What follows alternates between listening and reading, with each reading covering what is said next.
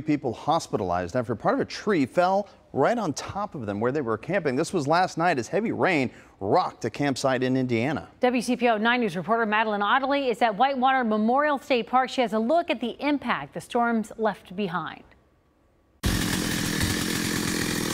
It's all hands on deck Monday at Whitewater Memorial State Park.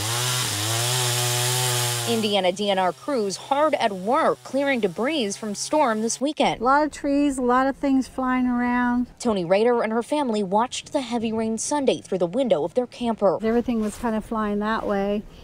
And then all of the emergency vehicles, they showed up. Those vehicles heading just down the road after part of a tree fell on 3 people at a campsite nearby. It's unlikely. A 15-year-old, 35-year-old, and someone in their 60s got hurt. Part of this tree just completely crushed some of their camping gear.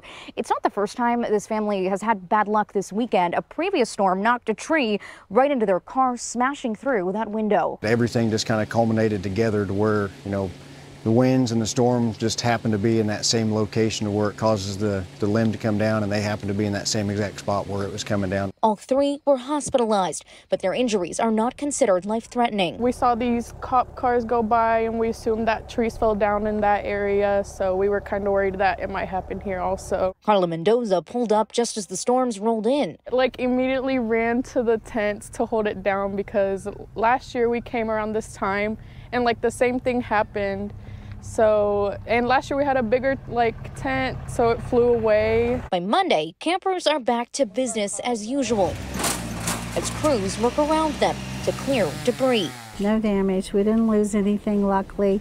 But we stay because we have the campers, so we feel pretty safe. In Whitewater Memorial State Park, Madeline Ottley, WCPO 9 News.